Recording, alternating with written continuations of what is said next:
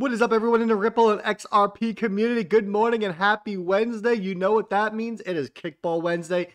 Tonight is the championship game, 7 o'clock. We are looking for back-to-back titles. We are playing a team that is 12-0. I think we can beat them. Wish us luck. We're going to go at it. It's going to be a great game. I can't wait. Today, what are we going to talk about? I'll tell you what we're going to talk about. Chris Larsen was on Bloomberg yesterday. Had a nice little segment where he talked about Bitcoin and the energy. You need to listen to what Chris Larsen says. The words that come out of that man's mouth mean something, and there is a reason that Brad and Chris and Joel Katz, David Schwartz, are all saying the same thing. We're going to get into that, and we're also going to talk about Visa.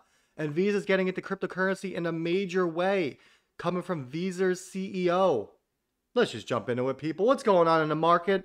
Well, we're seeing a little red, but that is all is good. XRP's down 4.83%. We are sitting at $1.37, while Bitcoin is up a tad bit, and we're sitting at 54,922. So what happens next? That is the major question. As I've been saying, it all really is going to depend on Bitcoin. What does Bitcoin want to do? Does Bitcoin want to bust out, run to the upside, retake dominance of this market? Or does Bitcoin kind of just want to calm down, stay at these levels, and let the altcoins run for a little bit? I do believe XRP will retrace to about $1.27-ish, give or take, up or down, before we see our next push up. But obviously, time's going to tell. The beauty of everything, the market cap is above $2 trillion. That is a great sign. And that Bitcoin dominance is still sitting under 50% as we look at 49.3. All right, let's jump right into the news. So yours truly, Ripple Van Winkle, XRP News _ put out this tweet yesterday. I would love to hear people's opinion on this. I got a lot of retweets, a lot of comments on us and likes. I said, what happens to the price of XRP when utility kicks in? It is a big unknown. We have not seen one cryptocurrency in this space have utility take over and see what it does to the price. XRP, in my opinion, this is clearly just my opinion, is going to be the first token that has utility take over, that actually has its live products pushing billions of dollars or of currency, of fiat through the system, with XRP being leveraged. So what happens when XRP, when the on-demand liquidity kicks in? What happens to the price of XRP? Nobody really knows. That is a complete ungiven here. So time will tell. Let me know what you think on that. Then we jump over. Femex. Check this out. We are happy to announce that Femex is offering spot and contract trading for 8 new coins. Additionally, due to popular demand, people, we are bringing back XRP on the platform. That was just announced this morning. Femex, another exchange, which is led by over 8 former Morgan Stanley executives. Let me repeat that. It is run by over 8 former Morgan Stanley executives, are now bringing back XRP to their platform. I think these Morgan Stanley execs are smart enough to know if XRP is a security or not. This is big time. Let's keep it moving. From XRP Crypto Wolf, Visa CEO says the payment giant is moving into cryptocurrencies in a very big way. CEO Al Kelly cited that the spending and purchases of cryptocurrencies, crypto-related APIs for financial institutions, settlement via stablecoins, and central bank digital currencies. So we know Visa bought Earthport, a longtime Ripple partner. We know Visa partnered with MoneyGram. We know Visa partnered with Currency Cloud. What is going on? Why did Visa get into a bidding war over Earthport? You need to ask yourself that question. Why was Earthport such an important acquisition that they went at it with MasterCard back and forth, raising the price of the purchase? Earthport has been a RippleNet partner since like 2014, 2015, 6-7 years now. So there's a reason Visa jumped in, and now we're hearing from the CEO that Visa is jumping into cryptocurrencies in a very big way. Here's the article from the block. I'm not going to read you this whole thing, but I'm going to read you one segment.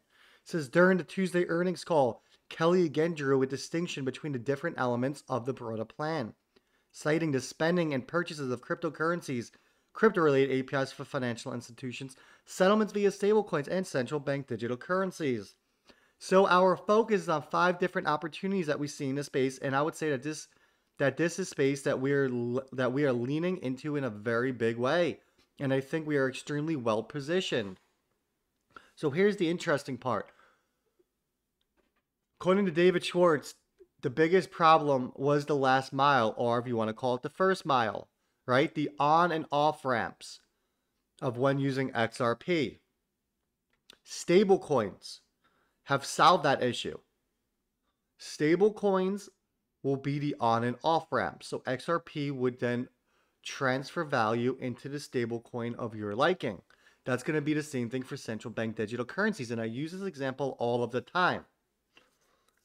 Say you have myself using my Visa card to pay a merchant over in Japan. How would Visa leverage CBDCs here?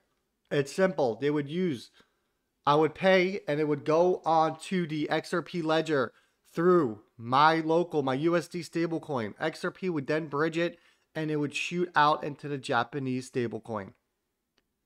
Therefore, you do not need to hold currencies in all these different markets.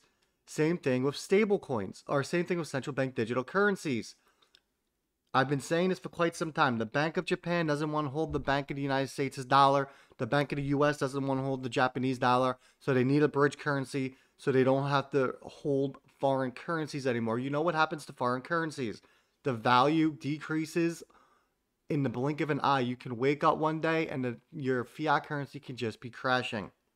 So this is absolutely tremendous because, once Visa gets in, you know what happens next? MasterCard comes in, Discover, Capital One, you name it. All of the credit card companies are going to get in. Let's keep it moving. Some more big news from the block. JP Morgan, DBS, and Taymask form a new blockchain firm to improve cross-border payments. So this is very interesting. You got JP Morgan, DPS, and Taymask, who have previously worked on Project Umbin, the Singapore Central Bank's initiative that explored the application of blockchain technology in multiple currency payments and settlements. So now you got these 3 getting together to try to improve cross-border payments and settlements. It's going to be very interesting to see what they come up with. Because if JP Morgan, for some crazy reason, uses the JPM coin, you still have a walled garden. Even if you just partner with these other 2. Because remember, the JPM coin isn't going to be accepted everywhere. So you are creating a walled garden. That is why you need a universal bridge asset. And that is where XRP plays into the bigger picture of everything, people. And then we move over to my man, XRP Crypto Wolf. Ripple put out a Ripple Insights yesterday. This is big news. Ripple's University Blockchain Research Initiative welcomes its first university partners in Africa, the UAE, and Iceland to drive central bank digital currency research forward. UBRI continues to grow with 40 universities creating new use cases for blockchains and crypto across the globe. You can go read the article. I'm not going to read it to you because we're about to jump into the most important part of this video from a man, Chainstar Jackson. This is Chris Larsen yesterday. Interview on Bloomberg, pivoting to a greener future. We need to switch to a different method. That is the theme of this video. It's 1:43. Have a listen to what Chris says, and then we're going to go over it. Here we go. Ripple, but there's a lot of attention now being paid, and I know you've paid some too, to the carbon footprint of crypto. But it's also true of some other ubiquitous technologies we all know and love and can't live without. The carbon footprint of technology can be huge. Have we paid enough attention? Should we be working faster in that particular area to make sure we keep it under control? Yeah, you're bringing up a great point. So I think a key thing is not just going to renewables and to these new technologies, but also eliminating unnecessary usage of energy. And this is sort of where crypto gets it wrong, right? And there's sort of two parts of crypto today. There's a fairly green, low energy crypto, about 40% by market cap, if you include Ethereum switching over to low energy. And then there's the kind of the original early, kind of technologies like Bitcoin, which are based on an extremely energy consumptive kind of method that, equivalent of 12 million U.S. households in energy usage. Crazy. Producing about 60 megatons of CO2 per year, and could double this year, right? So that's unacceptable. And it's an easy switch, relatively easy switch. And nothing's easy, but to change that over to another method that doesn't use large amounts of energy. XRP Ledger, for example, uses the equivalent of about 50 U.S. homes per year. So that's a dramatic difference, right? So we can save a ton by just switching to smart technologies. You can't do that everywhere. Data centers need energy to work, so you've got to use the energy. But with crypto, you don't need this crazy energy usage to make it work. They need to switch to a different method. All right. So you heard what Chris just said. You don't need this crazy energy usage for crypto to make it work. Ripple and the XRP Ledger are proof of that. He also states that the original technology, like Bitcoin, which are based on extreme energy methods, 12 million U.S. households in energy, which could double this year, is what Bitcoin is wasting. He says it's easy to switch over to another method which doesn't use a large amount of energy.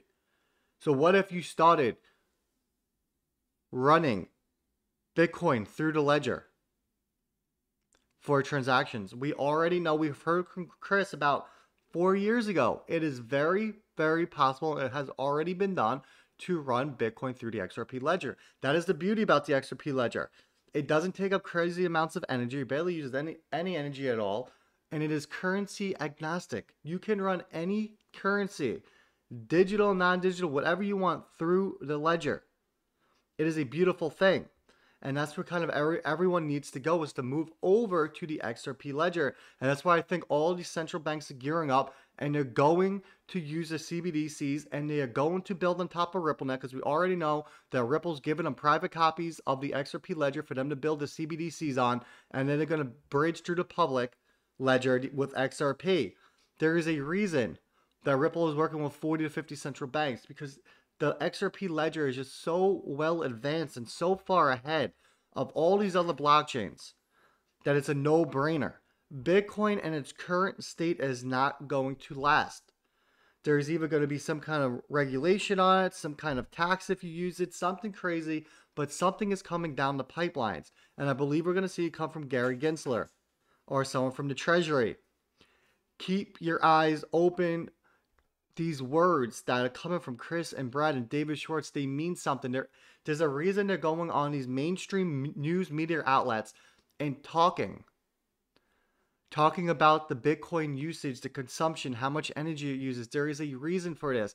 They are putting the message out there. So when something does come down upon Bitcoin for regulations or the tax and the energy use, something along those lines, they can say that we've warned you, we've told you, we've been putting the message out there for X amount of years, but nobody listened until now, and now it is too late. That's where I'm going to leave it, people. Listen to what Chris Larsen says. Listen, make sure you give me a follow on Twitter. We just broke 50,000 XRP News _. Like, subscribe to the YouTube channel. Visit the website, xrprightnow.com. I will be posting 2 articles this morning. Wish me luck in kickball. Trying to win that championship tonight. That's going to do it for me. Wash your damn hands. Ripple Van Winkle is out.